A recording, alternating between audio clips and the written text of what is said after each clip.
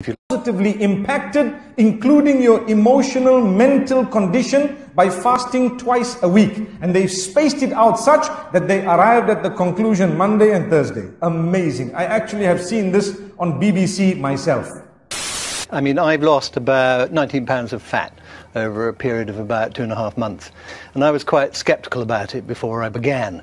And then I looked into it, and the science was really impeccable. Not just about weight loss, but about all the other health life, if you like. You're going to do it 2 days a week. And I do it on a Monday and a Thursday, not least because that's what the Prophet Muhammad suggested many years ago. And all the great religions have advocated fasting. Well, what's striking about it is there have been a number of clinical trials now done, some here, some in the States, following up hundreds of women, hundreds of men over quite long periods of time, and what they find is that people actually feel more energetic.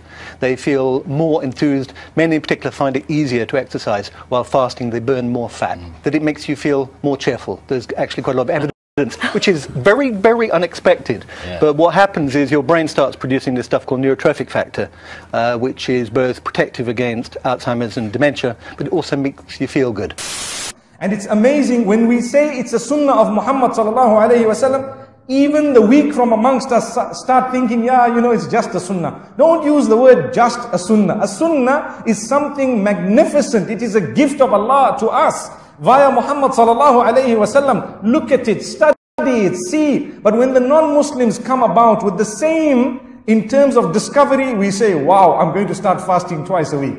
Subhanallah. Now we have a bonus here because we have the sunnah as well as the discoveries. Both are together. So let us start, inshallah, try it at least sometime. Like you know, sunnah is not farad. Sunnah meaning that which was encouraged by Muhammad sallallahu alayhi wasallam, and it was not made compulsory. It is not compulsory, but it has its merit. It has benefits in it which are amazing. So I'd like to promote it from this platform to say, my brothers and sisters, including myself, try out this fast, Monday and Thursday.